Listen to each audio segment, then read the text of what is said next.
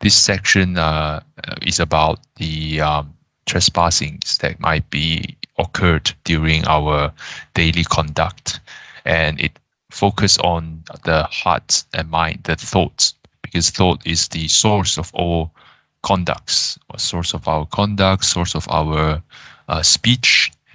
Without thought, we don't say much, right? So obviously, we still need to use our thought in our daily encounters, but to use it properly in accordance to the path, so that we can avoid the karma, negative karma, or negative result consequences that would befall upon us if we commit it. So that's the whole rationale of this session. So first sentence, we have talk about the first sentence briefly, first and second one, as seen in the screenshot. Please inform me, Auntie Yanzi, if it's too small. The first one summarizes the whole thing, because behind there are hundreds and hundreds of sections to talk about. So this one is a summary. So this one is about, it may seem like a common sense. It says disregard one's conscience to do, vicious thoughts. They don't even say things. They haven't done vicious things, thoughts. Even that itself is already a breach and would be attractive to the negative karma to us. And then acting contrary to what is fair and reasonable, this is more on the action. First one is about the thoughts. They are against the, against your own conscience, what is right. And the second one is follow through that thoughts, the vicious thoughts. You act against what is fair and reasonable. So this is a natural progressions. So think about our minds like a monkey. We always have a word called monkey mind, jumping around and, always wanting to see something, catch something, play something, be curious about stuff. A lot of us, in the worldly eyes, it might be, a great thing. It opens up invention, discoveries, and all that. But in terms of the cultivations of oneself, if you want to really achieve, balance, achieve our, control over ourselves, full self-awareness, we need to give it a bit of a boundaries. Otherwise, if it's benevolent, it might be, just a harmless prank and stuff. But if you let that mind go wild, small harm will be mental health or anything. Like, you're overthinking and things get worse, spiraling out of control. The worst part, but the worst case might be you might harm other people as well if you're allowing this wandering minds, because you don't know what kind of condition you encounter. This is not Pure Land, as in the practical sense. Like, this is not our current situation. Is not what we see, what we hear, what we hear in our mind, what we see in our world is not 100% pure.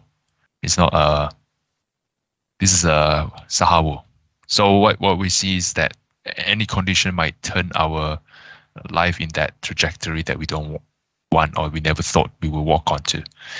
So think of it, our mind as a monkey, like a monkey. And what is conscience and what is fair and reasonable is like the ropes that lash onto the wild horse, or the ropes that carries us when we hang from the cliff, something like that, prevents us from falling. So if a wild horse would not put on leash and put on control, it will run amok and uncontrollably smash something along its way or something.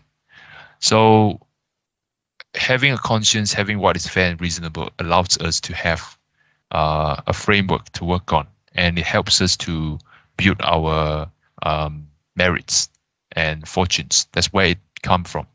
Having constraints, having appropriate amount of constraint. Obviously, we can relax and can be ourselves, but the point is everything has a boundary, everything has its bottom line.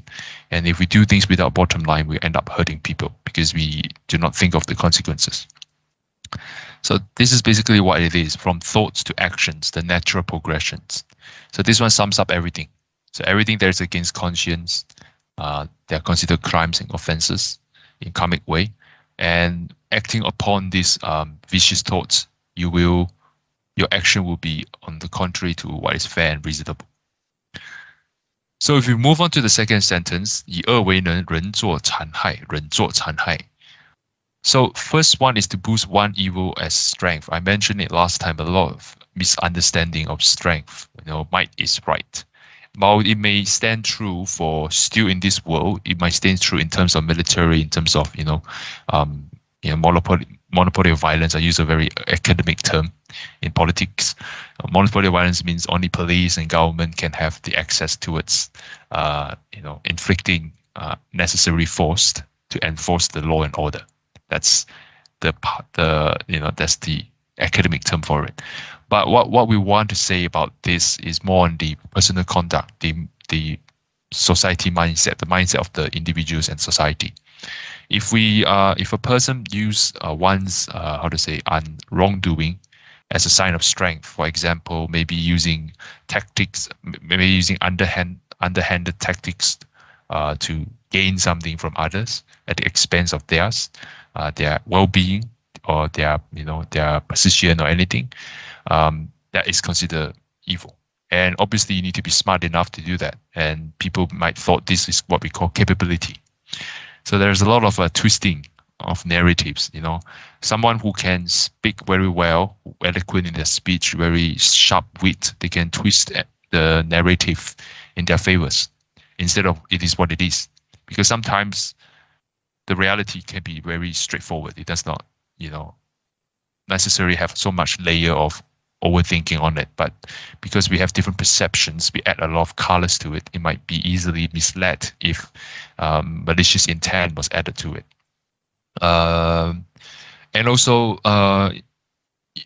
what is capability in Chinese? This is also mean capability, strength, capability.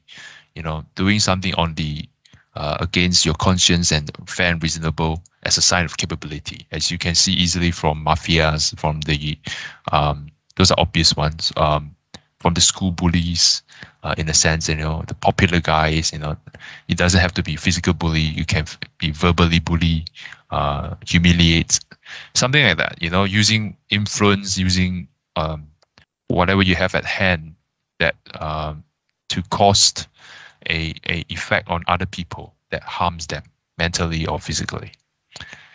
So, and like this kind of mindset is still there, and and the reason it's still there is because lacking of the proper understanding on consequences, cause and effect. Even though I may sound like a broken tape machine at this stage, keep talking about consequences, cause and effect. Trust me, Master Ching Kung has been doing that 60 years, and a lot of the ancient people, the good people, the sage, they've been talking about this forever. It may sound, same old narrative, but the reason is it is like that. That's the reality. We can't describe it any more than what we could see. Karma is something very intimate, as a shadow is to your body. It's very close to you because it's caused by you. Without understanding to this, we will succumb easily towards this kind of actions, because we live in a society, and if the whole direction of the society is going towards unkind, very selfish, or very lack of a sense of communities, then it will gradually grows on towards move towards a polarized or conflicts. So, if without going too far, this is the effect of having your monkey mind run about. It's a very negative effect. One of the case. And the last one is to inflict cruelties with cold heart. This can be particularly applied when it comes to animals. When it comes to what we eat on the table, like we talk about vegetarianism and stuff like that. Why? Because human, we in current society, we don't have to hunt to survive, and we have means to make more food for more peoples. And obviously, the real world, there's still distribution, market issues. But the thing is that we have means not to, use this kind of violence against the animal in order to obtain our proteins or all that. We can just get it from the plants. So this one, think about, the dishes, that involves a lot of killing and boiling. For example, in Chinese, there's a dish called 醉虾 or 螃蟹, the crab. They drunk the crab with the alcohol, let it walk itself into the pool of spice, and then it's all the very strong alcohol, 80%, 90%, to marinate it. And then while it's drunk, then you cook it alive into the hot pot. We don't see it as cruelty because it's a different species. But if we use the same logic that a human was being treated like this, then it's very easy to understand where this is going. Obviously, this can go to a rabbit hole. If not, this topic can go down the rabbit hole. What if plants have life and all that? The point is, we want to reduce the amount of harm towards the surroundings in order to get what we need to survive.